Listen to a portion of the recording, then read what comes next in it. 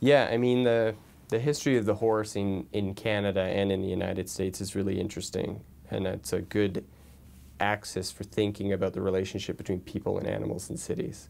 Because the horse's history is tragic in from some perspectives. It became an industrial animal, right? It became the primary mode of energy for industrialization in urban environments in the 19th century and the beginning of the 20th century. And in fact, the horse population, the urban horse population in the United States and in some Canadian cities increases toward the end of the 19th century up to the 1910s, and then suddenly plummets.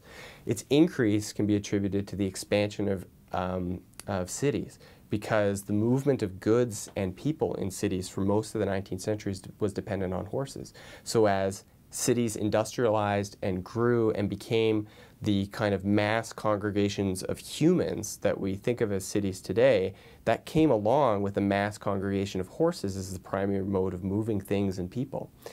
As streetcars became electrified and as the automobile became popularized by the 1920s, the horse became obsolete. It became a technology that was no longer convenient, and so biologically, this is where the story became tragic for the horse. You know, it's the first generation iPod that you never see anymore. The horse became obsolete, and these new technologies replaced it. And then as an organism and as an ecosystem, cities changed as a result of that. So when you reduce the horse population in Toronto at a peak, it was close to 10,000 horses, down to fewer than 500. Now you can imagine there's fewer dead horse bodies on the streets, there's less manure, you don't have to worry about drainage of urine on the street anymore, and in fact the replacement of horses by electrified streetcars and automobiles was seen as a great environmental improvement.